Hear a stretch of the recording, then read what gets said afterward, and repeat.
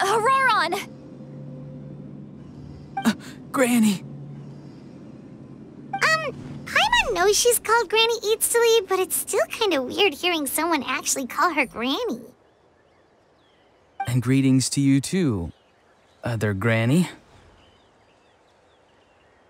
What did you just call her? Granny. Is that not right? You are Granny's friend, are you not? You seem to be approximately the same age as her, so I figured you're also a Granny. How many times have I told you? It doesn't work like that.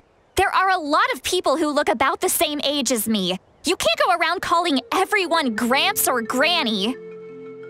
Oh, wait. He's not a child, is he?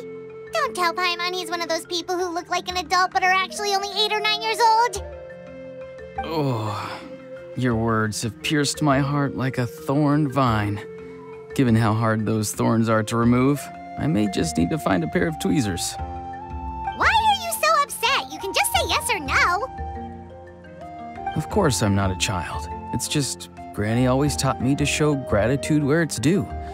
And since the Masters of the Night Wind raised me collectively, I basically see everyone above a certain age as an elder I should look up to.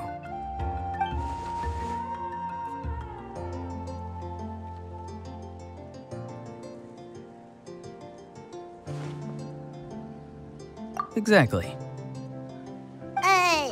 But if you keep that up, then everyone's going to be your senior. And do you think saying all of this is gonna save you from a scolding, Ororon?